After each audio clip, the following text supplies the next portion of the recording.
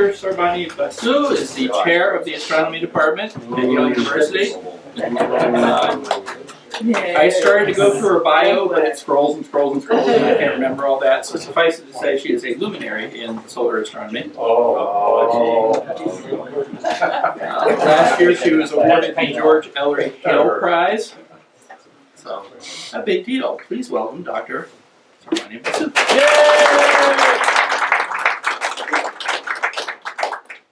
you. It's a pleasure to be back. I think I was here about 10-ish years ago. I don't quite remember. It's been a while. So what I would like to talk to you about is how do we actually figure out what happens inside the sun? So if you take a photograph of the sun, you saw one measly looking active region or sunspot right now, but there are times when the sun is much more active, which is what the background image shows, but the sun shows a cyclical behavior. The number of sunspots go up and down. So these are UV images taken by the Solar and Heliospheric Observatory, SOHO, as we call it. And the number of sunspots go up and down, and we have a long record of these sunspots. So that's the famous or infamous Maunder minimum where there were no sunspots seen. People used to think that maybe the solar cycle didn't actually work during that time. These days we believe that the solar cycle continued, but it was so weak that you didn't produce sunspots. It's a slight subtlety. And then you can see that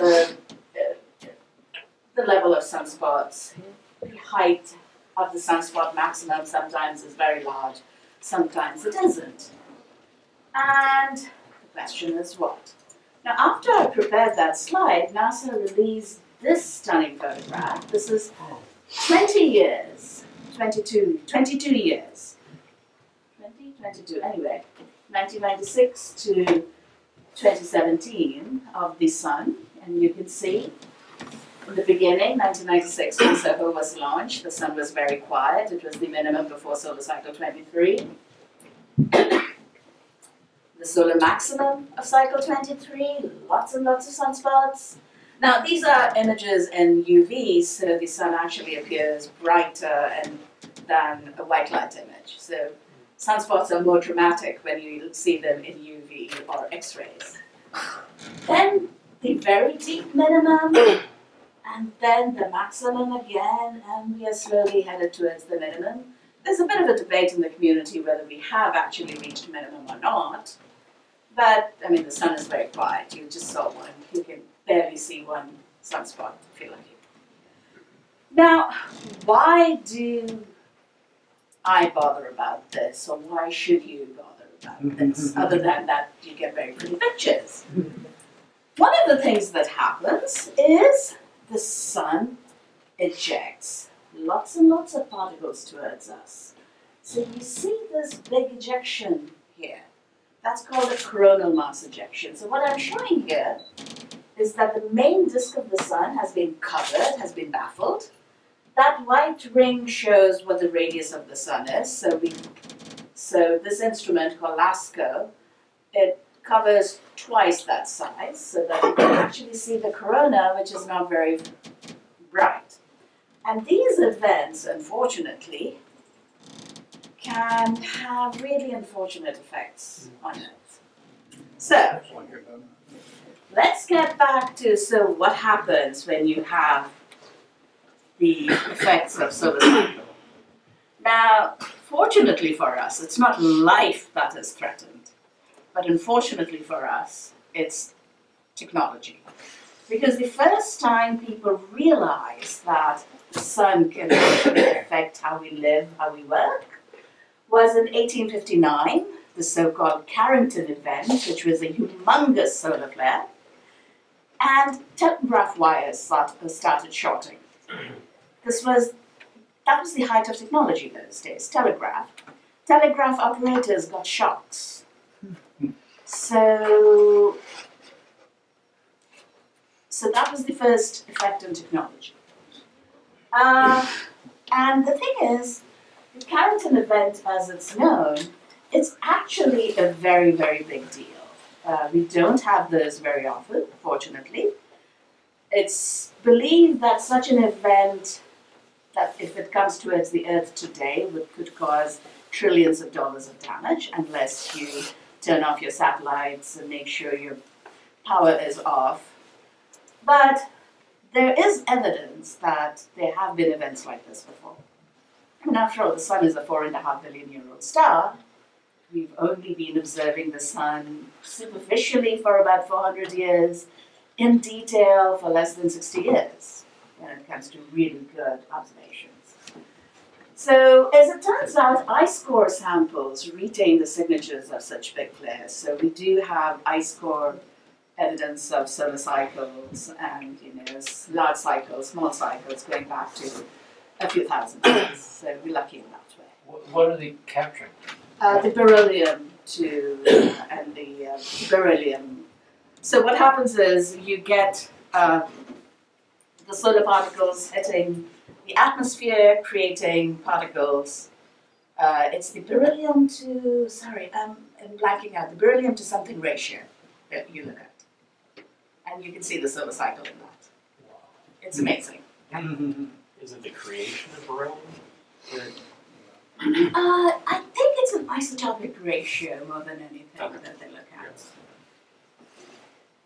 Yeah, I'm sorry, I'm blanking out because it's not really my field, but it's so interesting. It's spallation in the atmosphere. It's spallation in the atmosphere, and that gives the trace. So.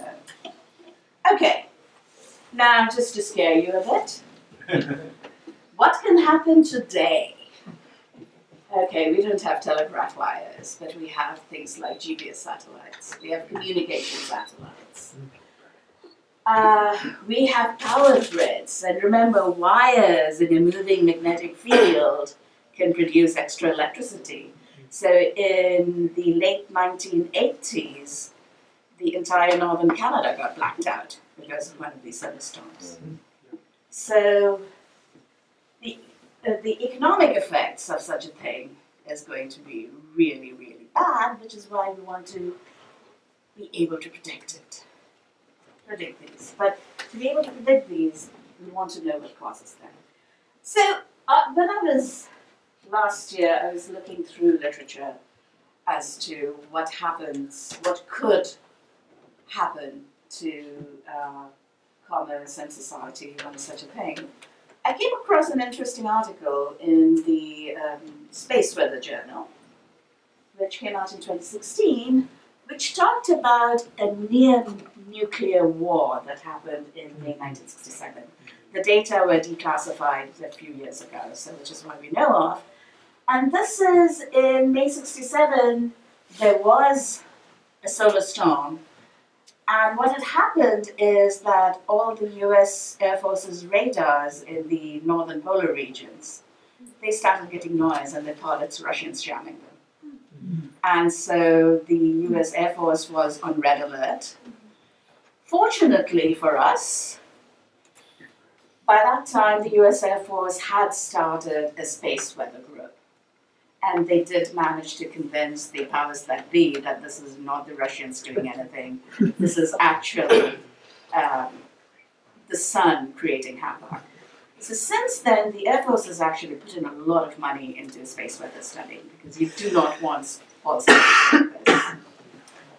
And there was another event during the Vietnam War when underwater mines suddenly started exploding. And again, that was solar events causing a geomagnetic storm, and these were magnetically triggered mines. So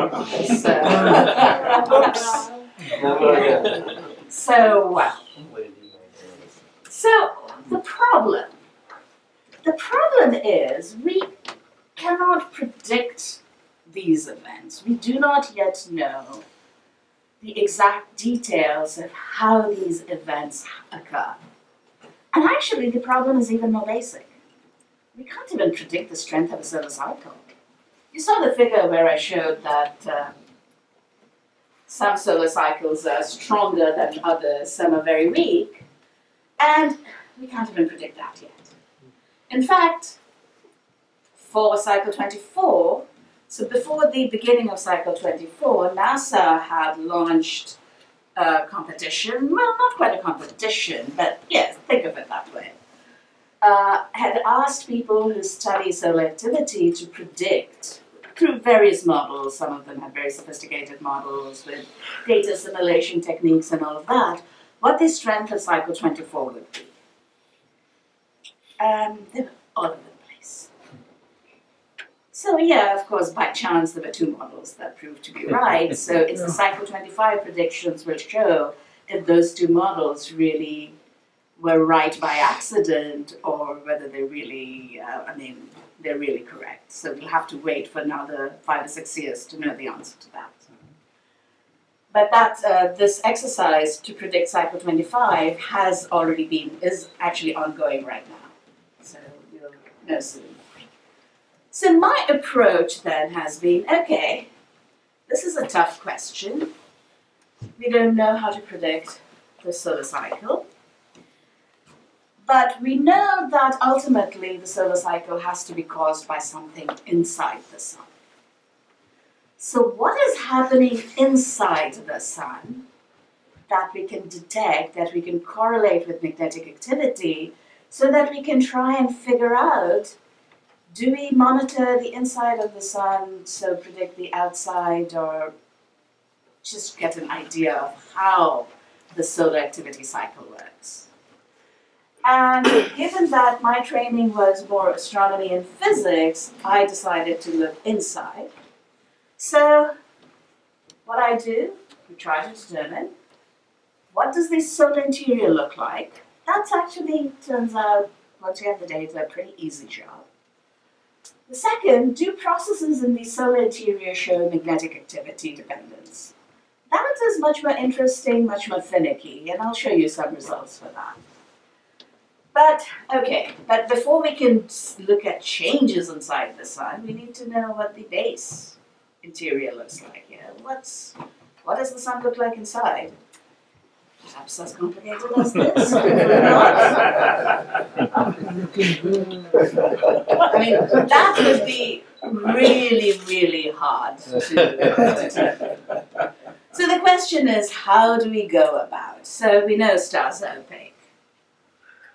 You look at the sun, you can see this is during, this is even quieter than what it is today. It's not a single sunspot.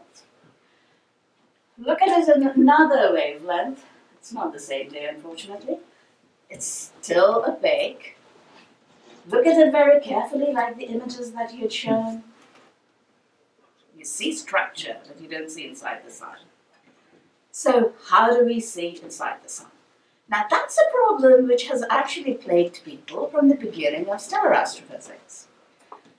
One of the person who's often called the father of stellar astrophysics is Sir Arthur Eddington, same Eddington who took the expedition, and he had written one of the first textbooks on how you could determine stellar structure. And in the first paragraph, he laments that our telescopes may probe farther and farther into the depths of space, but how can we ever obtain certain knowledge of what is being hidden behind the substantial barrier of the sun? What appliance can peer through the outer layers of a star and test what lies within?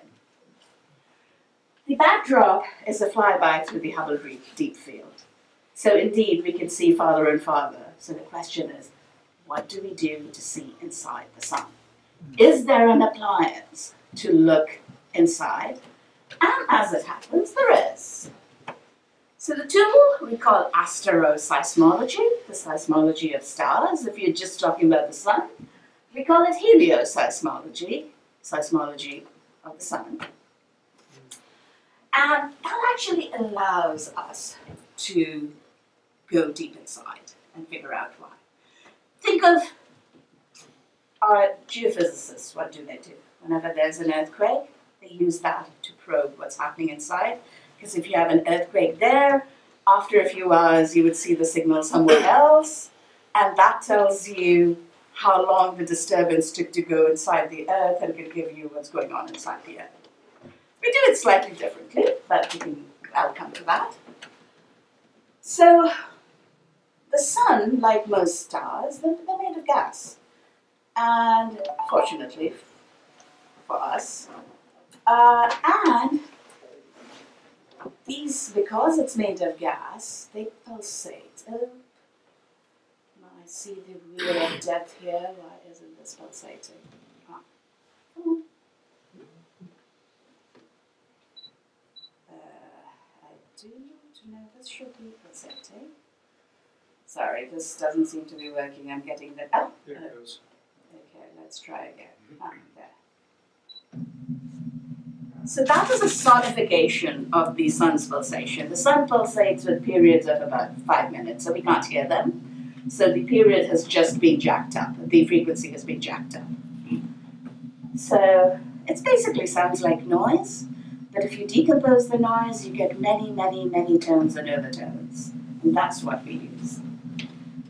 So question is, how can we observe sound across empty space? Of course, sound needs material. Well, we don't look at the sound, we look at the effect of sound on the surface. It's like seeing a drum that's being played. The surface of the drum gets distorted. We look at those distortions. Now, because the sun is so close by, we can see the entire disk of the sun, and we can measure the velocity, the speed at which any part of the sun goes up and down, up and down, up and down. And we use the Doppler effect to do that. So we take the spectrum of the sun and see how much the light is shifted, and we take an image every minute. Actually, the current the spacecraft mission that does this for the sun takes an image every 45 seconds. And that gives us a velocity image of the sun. And we also do it from the ground. So this is the so-called Global Oscillation Network Group. It's a network of 6 solar telescopes, tiny telescopes. They're about 1.5 inches in diameter. You don't need too many photons, it's white light. Spread across the world because you want to get continuous data. Whenever you're talking about frequencies and periodic phenomena, gaps in the data are bad. They introduce artifacts. So we try to be as continuous as possible. GONE has, at its best, obtained a duty cycle of up to 85 to 90%, which is very good. Because, of course, on Earth, weather is a problem. Then there were the 2 spacecrafts. There was the Solar and Heliospheric Observatory, SOHO. That has a number of helioseismic instruments. The main one actually has been switched off because a bigger, better version of it was flown on the Solar Dynamics Observatory. So NDI took about a solar cycle worth of data, and then HMI, the helioseismic and magnetic imager, on Solar Dynamics Observatory took over. Now, why is it that we can use these pulsations to study the sun? It's just that different frequencies penetrate to different depths in the sun. And we can actually, through some very neat but simple theory, connect the structure of the sun to these pulsation frequencies. So if we had a model of the sun, we could calculate its frequencies, or if we had the frequencies, we could work back to figure out the structure.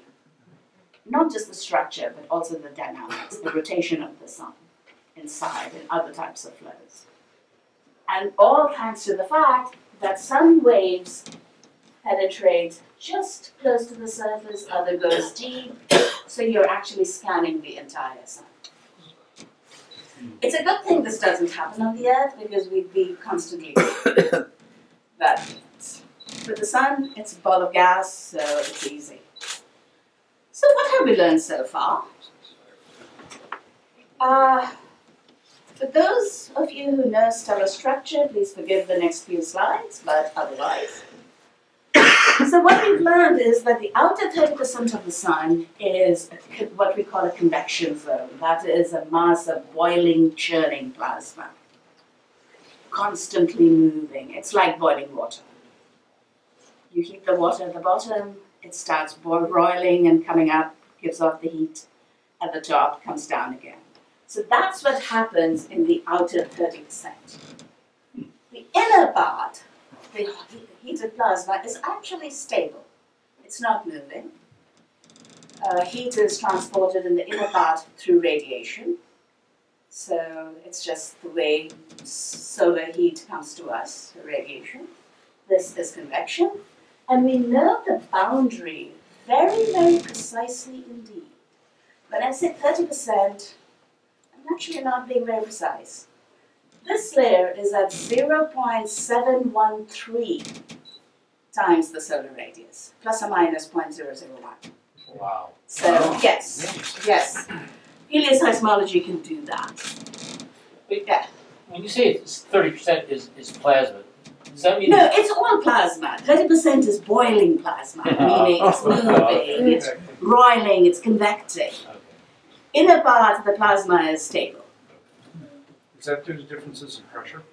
No, it's actually differences in temperature and how opaque the material is.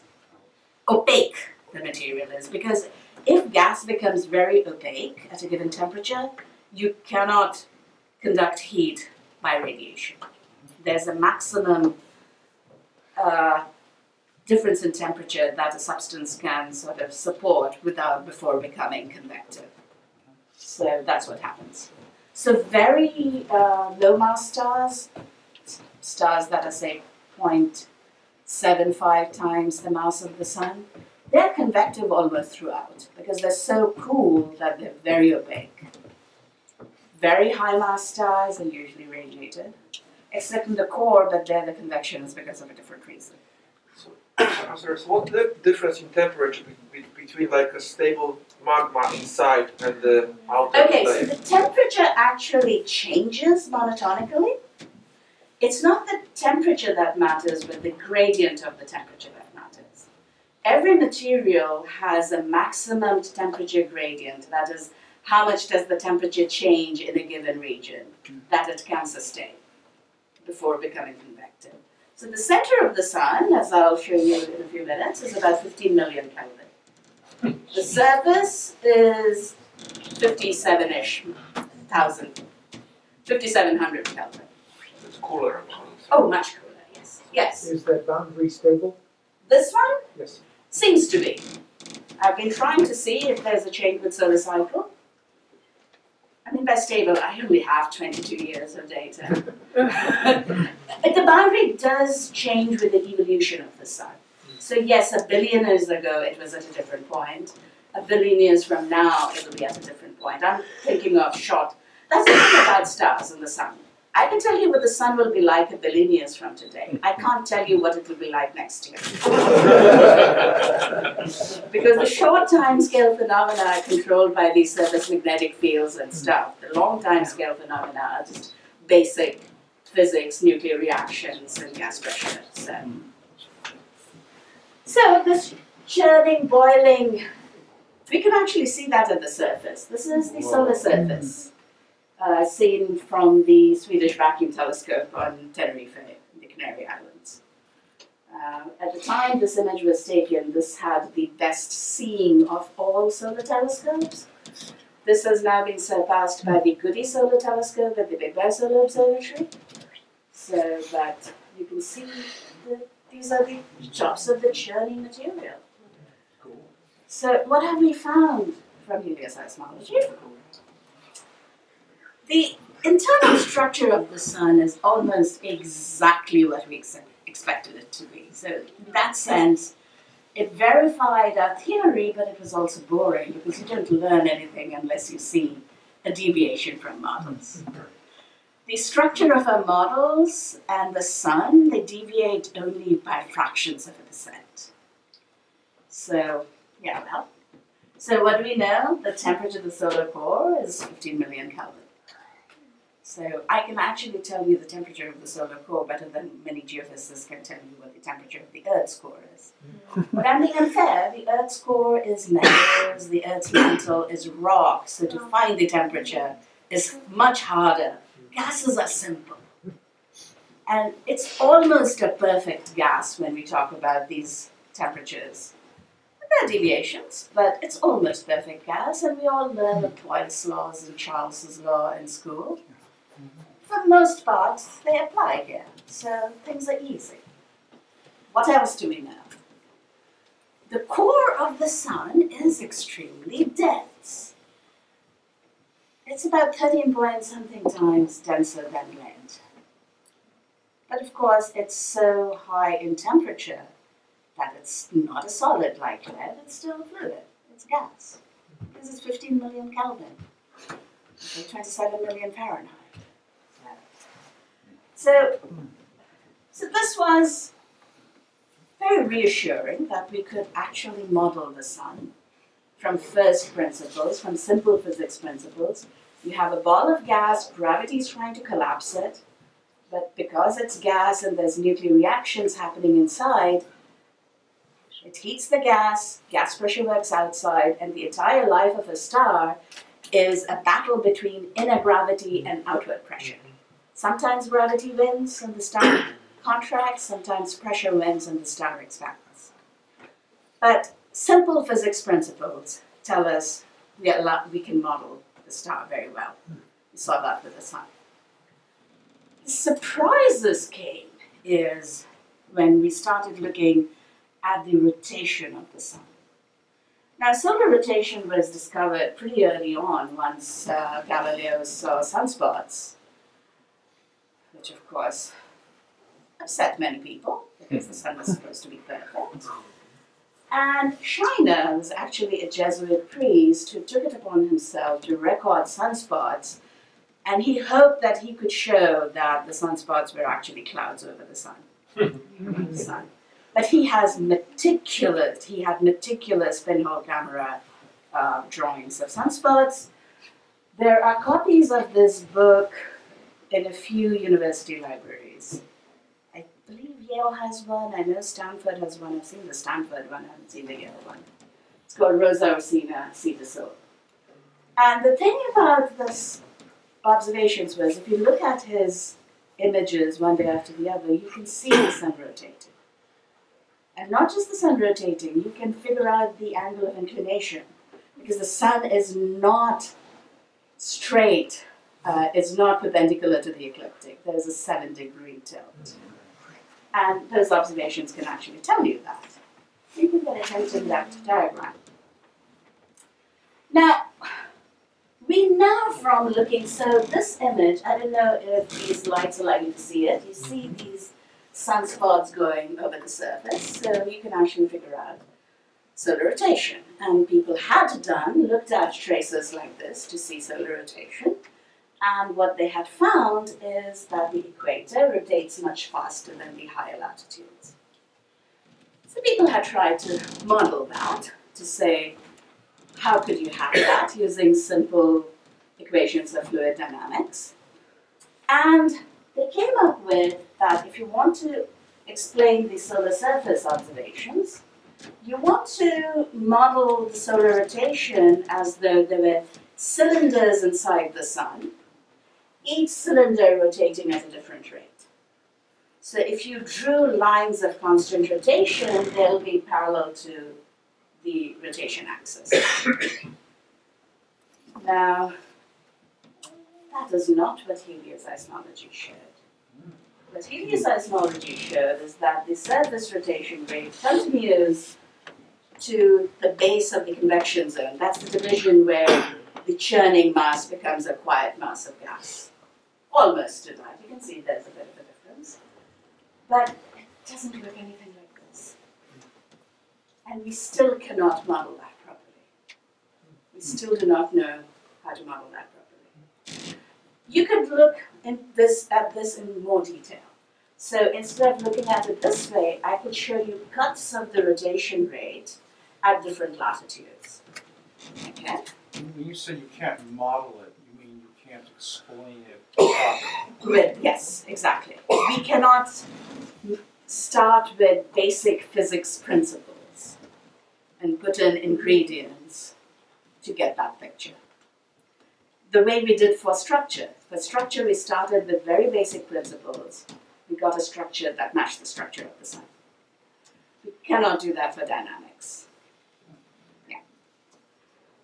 So if I take cuts of the rotation rate at different latitudes, I get a picture which looks like this. So it starts at the equator there. I think the lowest one is 75 degrees. So at the equator, the outer layers rotate faster than the inner layers. At high latitudes, the outer layers rotate slower than the inner layers. And you see this layer. This is known as in the field as the tachocline, meaning a region where the speed changes rapidly. And this is where people believe the solar dynamo resides. Okay. That's a hypothesis. And there's another layer which is of interest, yet no one really knows its role. And that is that there at the surface, you see the rotation rate increases slightly inwards. So the maximum rotation of the sun isn't at the surface, but at about 2% of the inwards. We call this the near surface shear layer. There are hypotheses that this layer could also support a dynamo. We don't know. We really don't know what's going on. So there are mysteries about it. What do you mean dynamo? A dynamo would be the mechanism. So remember, the solar magnetic field increases and decreases. So you need a dynamo to generate the magnetic field and to kill off the magnetic field by some process and to generate it all over again. So that's a dynamo. But it's perpetuated. Sorry? Perpetuated. So Well, yeah, in a sense, but there is still a question of how do you start with a magnetic field which is basically donut-shaped, make it into a magnetic field which is of a different shape, again recreate the donut shape to make it into the normal sort of magnetic field we are all used to, like a bar magnet. So, yeah. Just for a sense of perspective, could you repeat again how far down that is, and could you tell us also how far down do the sunspot holes go? That's a very good question, and we do not know how far down the sunspots go. We are trying to find that. And they go at least to a few megameters down the surface. We don't know beyond that. A megameter is 1,000 kilometers, so a million meters. But so for perspective, the radius of the sun is 700 megameters, roughly. So that's a good number to remember. That the first demarcation, what I call the tachocline, that's at 0.7 of the solar radius. So there's 30% of the sun outside, 30% inside that. While the near surface shear layer is only, it's about 2% of the sun. And most people would say that the sunspots definitely do not go deeper than that. Right. Yeah. And that's what I was wondering, the relationship between the near surface shear layer and the depth of the sunspot. Yeah, and the problem is the near surface shear layer, as we see it, is much deeper than what we've been able to measure as the depth of the sunspots. Okay. But measuring the depth of the sunspots is Tricky. tricky because pulsations are sound waves. Sunspots are magnetically active things, and sound waves, when you pass them through magnetic fields, do strange things. So we don't quite know how to interpret the results. So how do I study solar cycle with these frequencies? Well, the frequencies change with solar cycle. Nice thing. So what I show here, forget about what all these things is. This is basically the difference in pulsation frequencies between the cycle 23 maximum, so cycle 23 maximum minus cycle 23 minimum, the difference plotted as the frequency at the cycle 23 maximum. Okay? So you can see that there's a difference in frequencies. This is not zero. And I can actually take an average of this difference and plot it as a function of time, which I do in the insert panel. And I'll show you a movie in a minute, and you'll see that these frequency differences follow the solar cycle exactly. So, see there? So as the cycle increases, differences increase, you reach the maximum of cycle 23, you're now going down. Wow. Oh, it's a zero. Look at that. Yeah, that's maximum. That is the solar minimum. Yeah. So, It's a math movie. so, in other words, the solar cycle is encoded in this. Now, despite looking very carefully, we don't see any difference in structure. And that's not surprising. The sun is quite dense, and for magnetic fields to make a difference to the structure, they'd have to be very strong. Magnetic fields have pressure, so to make difference to the structure, the pressure due to magnetic fields have to be a reasonable fraction of the gas pressure. So inside the sun, the gas dominates the magnetic fields. However, outside the sun, it's the magnetic fields that dominate the gas. So we don't see any structure, but dynamics is a different matter. We see changes in solar dynamics. And I'll show you a movie next. Let me explain to you what the movie is. It's solar rotation. I found the solar rotation through 2 solar cycles, averaged it, and I've subtracted the average from the rotation at any given time. And you'll see patterns of red and blue. Red are flows that are in the direction of the solar rotation. Blue are in the retrograde direction. And the patterns migrate as the cycle progresses. So, 1996, look at the red thing. It will migrate. I'll play it again. So between 1996 and 2001, you'll see the red blob migrate towards the equator. It's very difficult to understand what's going on if you look at a figure like this. So what we normally do is make a plot at a given depth instead of showing all the depths as a function of latitude and time. If we do that, we get an image which looks like this. Butterfly. Yes, exactly.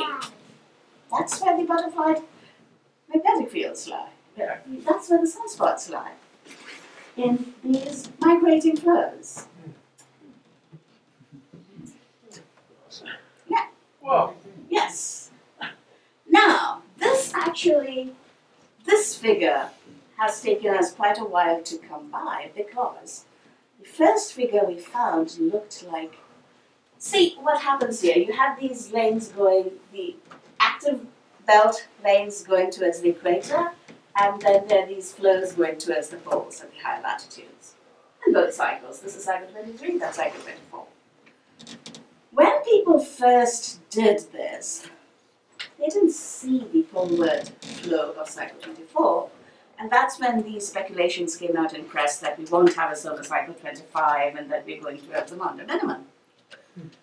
The problem is, to get this, we are subtracting the average rotation rate.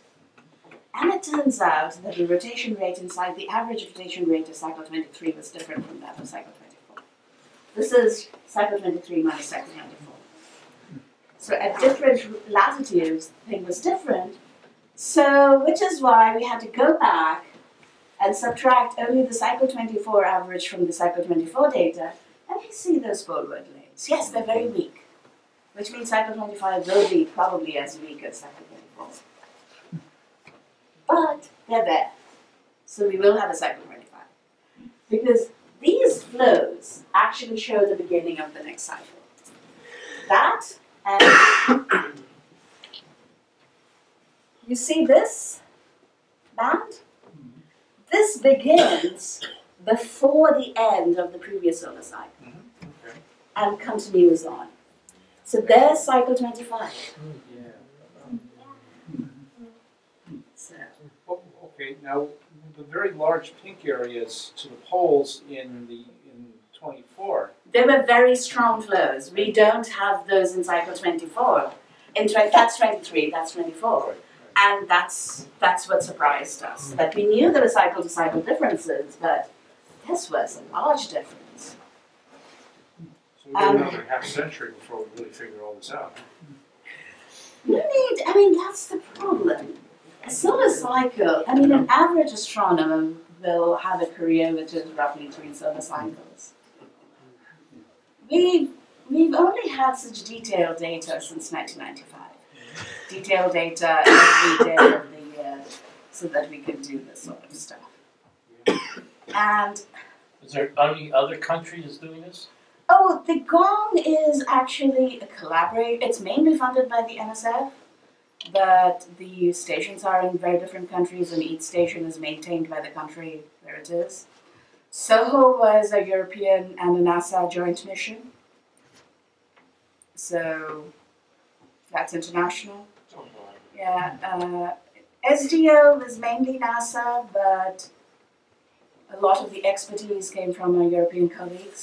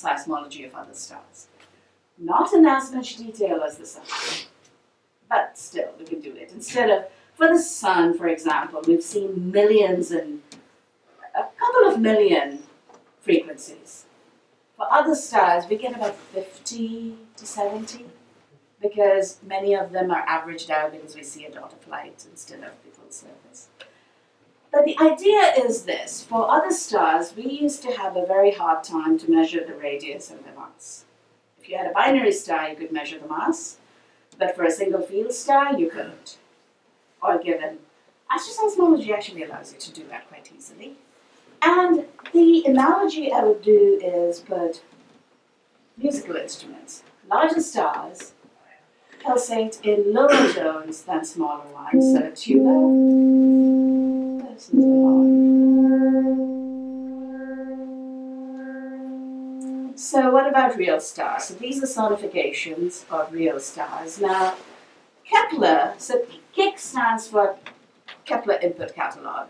Now, Kepler, the spacecraft, actually looked at a fairly obscure part of the sky because it didn't want to be contaminated by very bright stars.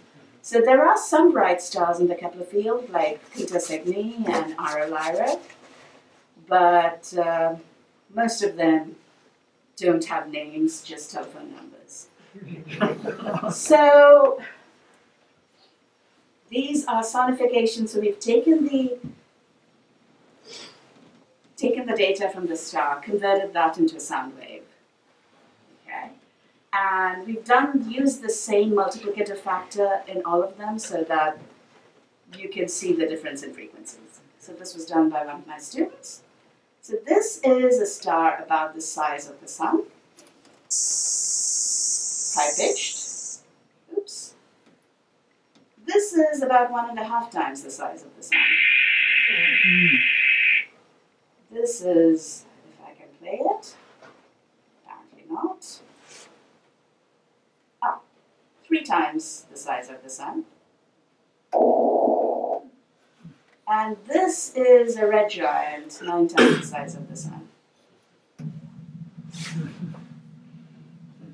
So, my personal favorite's a white dwarf. It fades in and out like that? Sorry? It fades in and out like that? I think that's an artifact of the sonification. Oh. The one that fades in and out is this. This is a binary. Whoa. You can dance to this. Right.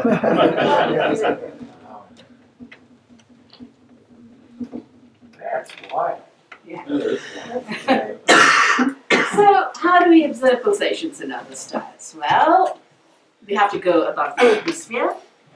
And the first mission, which died last week, was MOST, which stands for Microvariability and Oscillations in Stars. Anyway, we call it the Hubble Space Telescope. It was the size of a suitcase. Now, its PI, Jamie Matthews from the University of Vancouver in Canada, was actually displeased the Canadian Space Agency bosses by calling it the Hubble Space Telescope, but the name's stuck. It's either that or SpongeBob, so one of those. Then came a French mission called Corot, which stands for Convection and Rotation in Stars. Now, Corot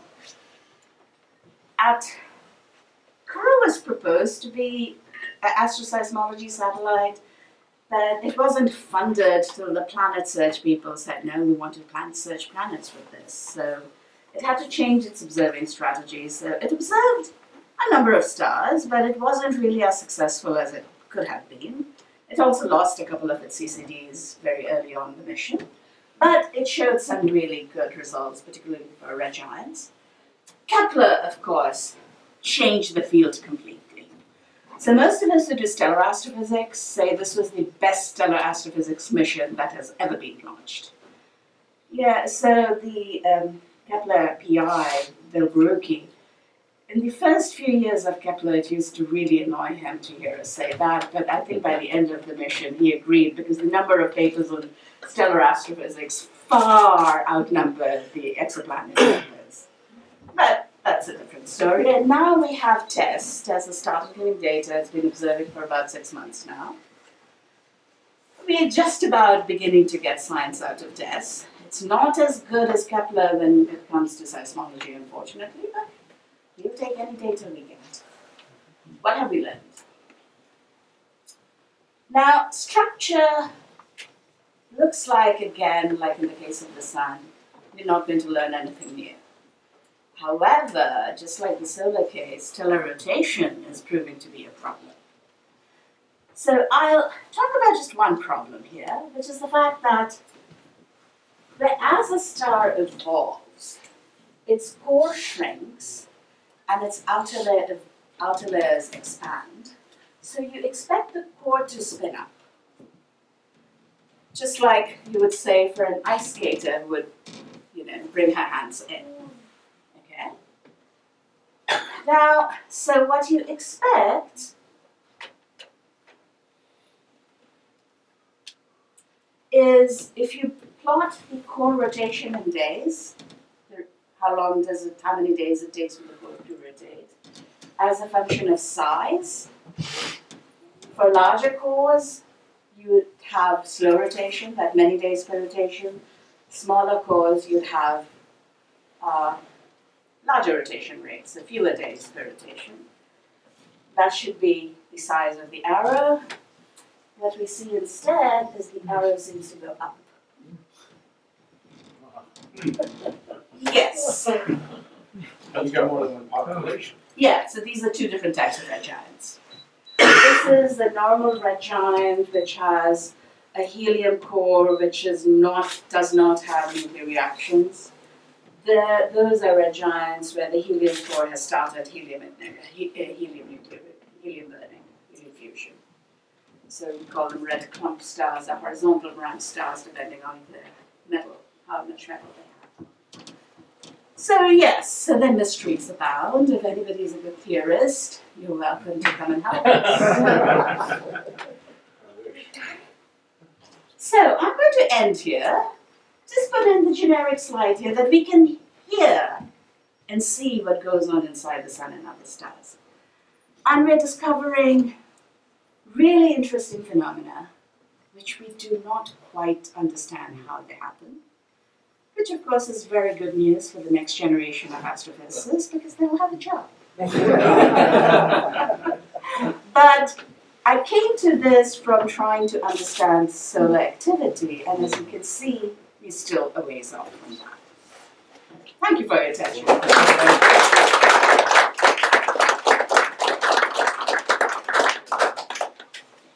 So, a missing gap. Okay. So, when we're looking at other stars, Yes. How are we getting to the seismology? What is the data link I'm missing? The data is, for other stars, we look at the brightness variation. Okay, so you're looking at variability. Yes. Okay. Yeah, Over but the short. variability, we are talking not like classical, don't think of Cepheids in our lyrids. Their brightness varies by factors of many magnitudes sometimes. For the sun, for sun-like stars, it's parts per million. For subgiants, it's 100-ish parts per million. Red giants, it's a couple of thousand parts per million. And the time scale? The time scale for the sun, it's 5 minutes. You can scale that. So for red giants, it's hours. Okay, so Kepler was observing once every, was it 14 minutes? So Kepler, for most of the stars, was observing once every 30 minutes. But for a subsample of about 540 stars, it was observing every 1 minute, which is why we could do the other stars. It had a data downlink issue. I mean, there's so much data, it didn't have onboard compression, and it had to use the deep space network, which is always expensive. So. Okay, thanks. It's an interesting field, and we've piggybacked on the exo-planet people. But hey, we make a mission which we can use, we use it. Well, thank you so Was the prediction of rotation rate based on stellar size based on conservation of angular momentum? Yes, it was. So basically there's some other, and there are obviously some angular momentum transfer mechanisms which we are not aware of. Yeah. Probably magnetic fields again. Anytime we don't understand something about a star, it turns out so, but What else? yeah. I mean, that's the only thing one can really think of in this case, yes. You mentioned that maybe there's going to be a mission looking at the poles. Well, there's the European Solar Orbiter, which is going to be launched next year or year after. I'm forgetting the date. That's going to be slightly off ecliptic, so it'll observe the poles for about 10 days. Now, NASA is bringing out announcement of opportunity for a mid-scale solar mission, heliospheric mission. So some of us are hoping to propose something which could look at the pole for a bit longer. But then I'm not an engineer, I can give the science cases, so, but that's how a mission works, you gather a lot of people. Will the Parker Solar Probe help with any of your data and research or no? Parker Solar Probe is a very different type of probe. So that's actually going to make measurements of the magnetic fields, of the particles, of the electric fields at the surface of the sun, or very close to the surface of the sun, a few million miles, which is the surface of the sun. It's not going to look at the entire sun and look at its spot section. So yes, it'll give us data about the magnetic fields, but not the sort of data I'm using. Yes. That's okay. It's still a very exciting mission. It's amazing. I must say, I drew a blank on something you said, and Okay. I may have dug it out of my head. But I just want to confirm. The 22-year Hale cycle, that's the magnetic flip. That's the magnetic. So you go from north to south, back to north again at any given point. Yes. It took me a while to get that back. And is that understood? Uh, It's an observation. It's an observation. No, we don't understand solar activity at all. So that's the problem. The dynamo models do predict the large-scale behavior. That they can show that a certain combination of magnetic fields and rotation can do a solar cycle-like behavior. In some, you get, depending on the rotation and the strength of the magnetic field, you could get a lovely periodic phenomena, or you could even get a chaotic phenomenon, depending on your parameter space. The problem is they do not predict any of the smaller scale stuff which actually matter in terms of effects on Earth. So yes, they can explain, they'll get beautiful butterfly diagrams. They can do that. They can see polarity. But some of the things, like how do you start the magnetic cycle? They have to put in assumptions. And what sets the period? That they have to set in assumptions. Do you have a question? I have a real dumb question. What is a sunspot? What is it really? Why So a sunspot is basically a very strong magnetic field, localized magnetic field. It looks dark because it doesn't let convection transport heat up. Another reason it's dark is magnetic fields have pressure. The gases have pressure, and you need a certain total pressure to defy gravity. Since magnetic fields have pressure, gas pressure in those regions can be lower than the surrounding regions. Low gas pressure means low temperature, which is why they're darker. So sunspots are not really black, they just look black by contrast. Yeah. So these are just bundles of strong magnetic fields. What's the difference in temperature? I believe the sunspots, many of them have 4,500 Kelvin rather than 5,700 Kelvin. Oh, that's Yeah, but brightness goes as T to the 4th. So that's why the contrast is pretty high. So their disturbances, they're not affecting us, like they're not guns that are shooting at our Some of them are, think of them as guns that are shooting, except that the sun is a nice ball and not all of them are directed towards us. Not all sunspots will flare and emit things, but some of the bigger ones will. Right, so there could have been Carrington events, but they never hit us. Yeah. There's been some close calls. There have been some close calls, Yeah. yes. But yeah, we've been very lucky so far. And yeah, no, you don't want one of them. I mean, that's one of the reasons that the Soho spacecraft, even though it was launched in 1995, it's still kept on. It works reasonably well despite these many years. It's sitting at L1. So any proton or electron event, it detects first and then sends the signal back by EM, electromagnetic waves. So we do get some warning. So one of this was the Halloween flare of 2003, I believe, when Soho did warn that there's going to be a direct hit. Most satellites were put in protective mode, except one Japanese TV satellite, which fried.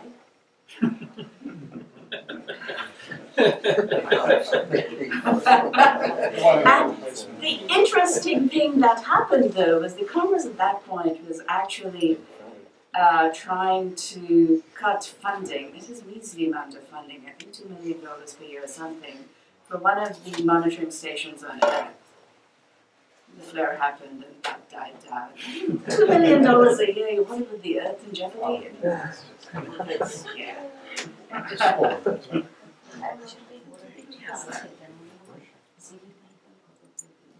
Well, thank you. Good job.